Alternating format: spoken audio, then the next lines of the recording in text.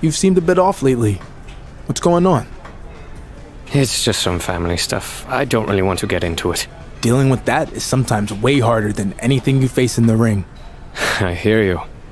Hey, actually, I need a partner for a tag match. Would you be willing to team up with me? Might be a good way to get my mind off of everything. Yeah, I guess I could do it. Gracias.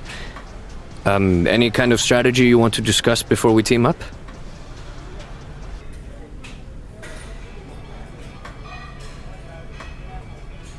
All I care about is trying to get you the win. Maybe that will help break you out of your funk. That's not necessary, but I appreciate it.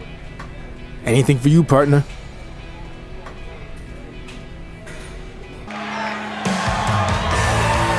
The following contest is a tag team match scheduled for one fall on the way to the ring. At a combined weight of 412 pounds, Darrow and Hector Flores. This athlete was hampered by nagging injuries when he competed on the Indies, but looks to be in tremendous shape tonight. We're looking at a competitor who battled adversity to get here, and he's not going to take this for granted.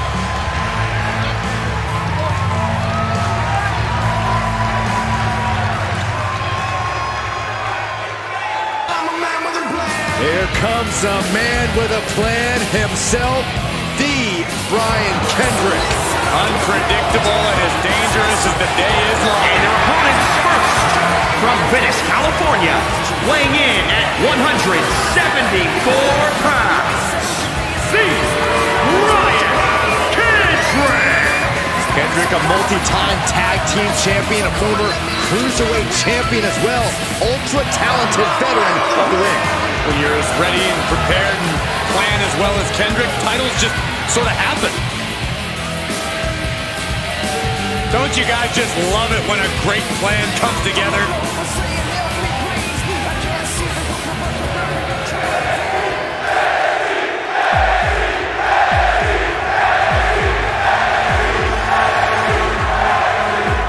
Make way for the Irish Ace. This is gonna be good. And his partner, from Bray, County Wicklow, Ireland, weighing in at 180 pounds. He is the Irish Ace, Jordan Devlin. This man began training at 12 years old. He was actually trained by Finn Balor. Obviously, Balor taught him well, as this man owns the longest cruiserweight title reign in WWE history at 438 days.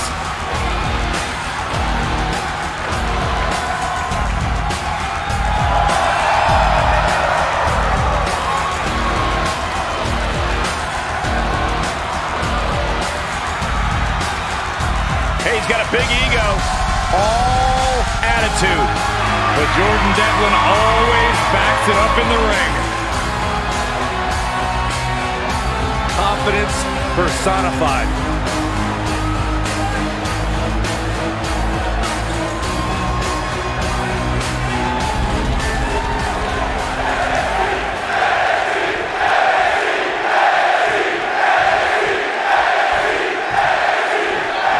These two trained together at the PC and now join forces tonight to take on the duo of Brian Kendrick and Jordan Devlin.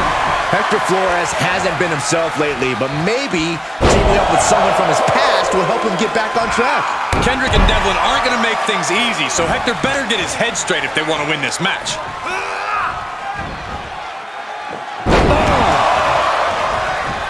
Senton hits the target. Oh, stomping away.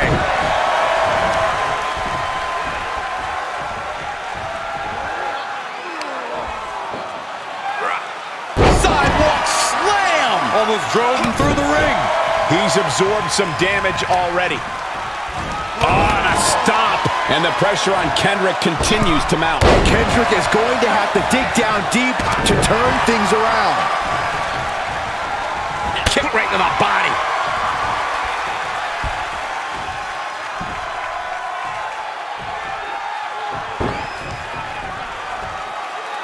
Kendrick was scouted there.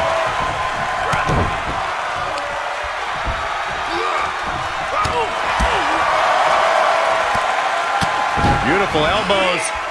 And a spinning back kick, too. Kendrick's in a precarious position.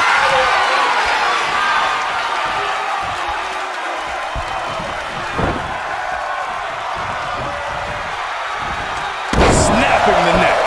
He's dictating the pace of this match now, guys. Keeping the pressure on. Kendrick timed that one. Oh, man, a little extra luster behind that kick.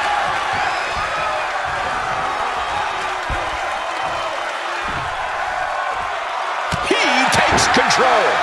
Enziguri. Set up for a second time.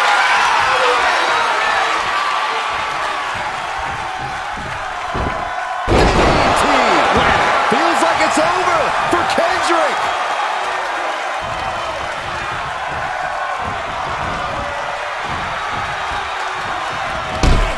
Oh! Does he get him here? 1, 2, 3. Picking up the victory as his opponent does his best. Saxton stares up at the lights. Here are your winners, Cyril and Hector Flores. Two great superstars that go great together, and that win is proof. The wrestling gods have truly blessed this union. I fully expect to see more showings like this going forward from this duo. I know we got the win out there tonight, but I apologize. I was definitely not on top of my game. I could tell. I know you said you didn't want to talk about your family stuff, but what the heck is going on? All right. You have to promise not to tell anyone else about it. Deal? Yeah, I promise. So my father has been in touch with me lately. I thought you were on speaking terms. We weren't, but since I made it to NXT, he's been contacting me all the time. So why is that a bad thing? Because I haven't been honest with you or anyone else about my background or who my dad is. The truth is, I do come from a famous Mexican wrestling family. My father is El Mago Sr. Wait, I'm confused. What about that wrestler El Mago Jr.? Is he your brother? And why hide all this in the first place? Let me explain. When I first decided to get into wrestling, I wanted to carry on my father's name and become El Mago Jr. But my dad didn't think I had what it took to make it and decided to sell the name to the guy who's now El Mago Jr. It really hurt that he put his faith in some stranger instead of his own son. Ever since then, I've been determined to make it on my own without my father's help or namesake. Wow. Well, I guess that explains why you wanted nothing to do with his retirement show a while back. Exactly. And I was fine just doing my own thing, but now that I've had some success and made it to NXT, my father suddenly wants me to be El Mago Jr. Interesting timing. Yeah. And worse, he's even convinced NXT management it's a good idea. This is the last thing I ever wanted. My father should have no part of my success when he never once believed in me before this.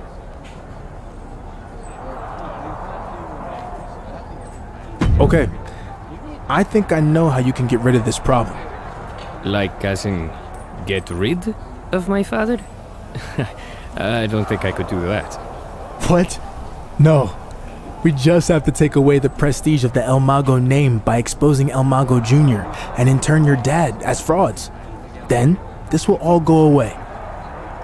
How do we do that? Just follow my lead. In the meantime, we should continue competing on NXT like nothing's up.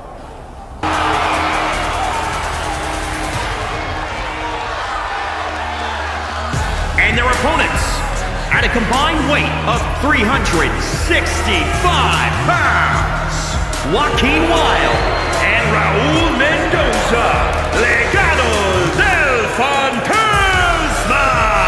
The WWE Universe has been counting the days, hours, and minutes for this match to start, and the countdown is almost over.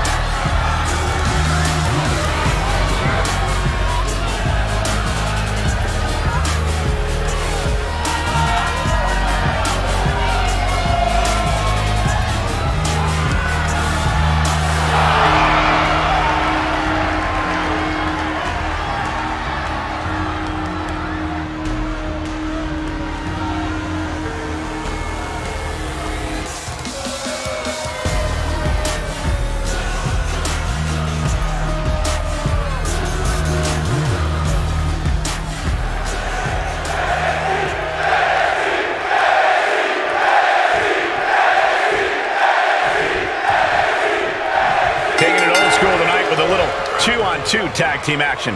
Doesn't get any more classic than this. You truly get the best of both worlds, and sometimes pairings you really didn't see coming. Hey, kind of like you and me, Corey. I would very much like to be excluded from this narrative, Saxton. He thought he did more damage than he actually did.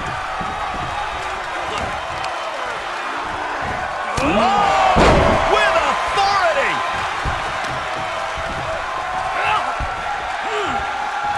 Reversal on Wild. Punch connects.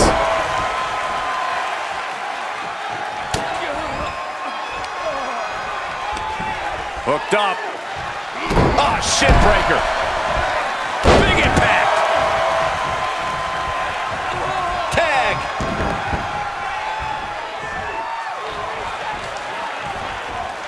Oh, man. He didn't need that eyebrow anyway.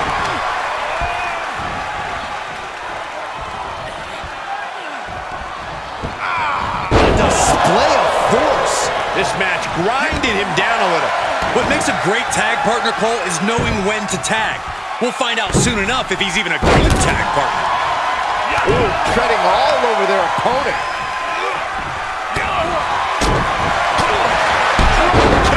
Oh, great height. Moonsault! And Hector is showcasing his arsenal. Flores is unloading attacks here. Well scouted by Wild. Running Hurricane Rana. Evading offense. Wild holds him on. He moves just in time. Ow! Ooh, that hurt.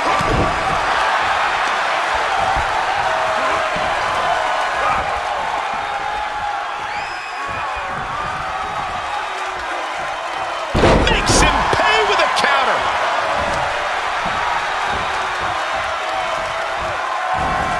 Saw it coming. He gets set down to the floor.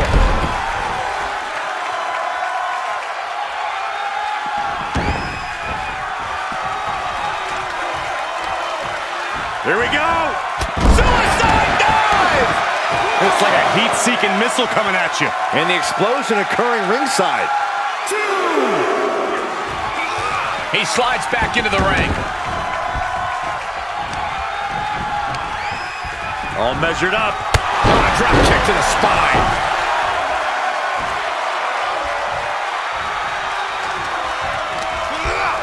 Not so fast. Hurricane Rana. Good grief.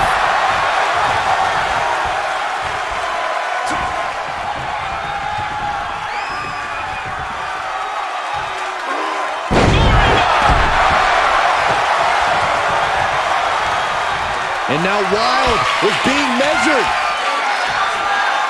Here it comes.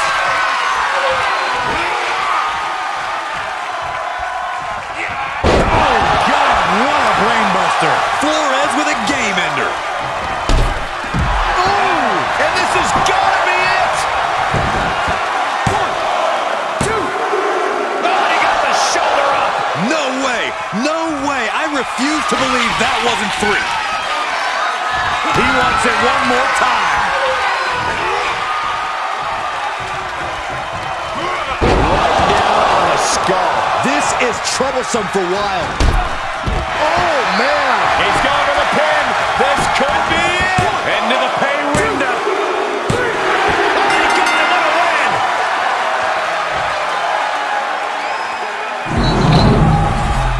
Here are your winners, Daryl and Hector Flores.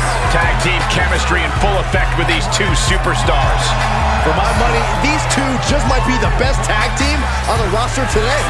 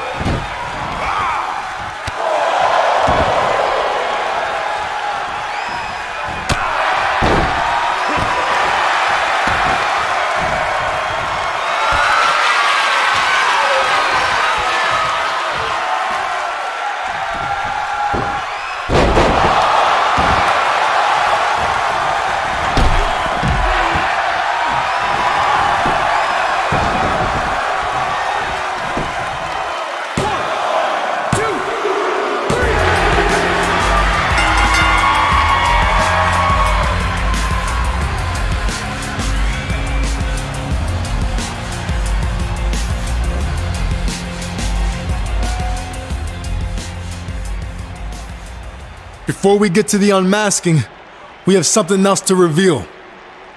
El Mago Jr. isn't who you've been told he is. He is not El Mago's son, and we can prove it now.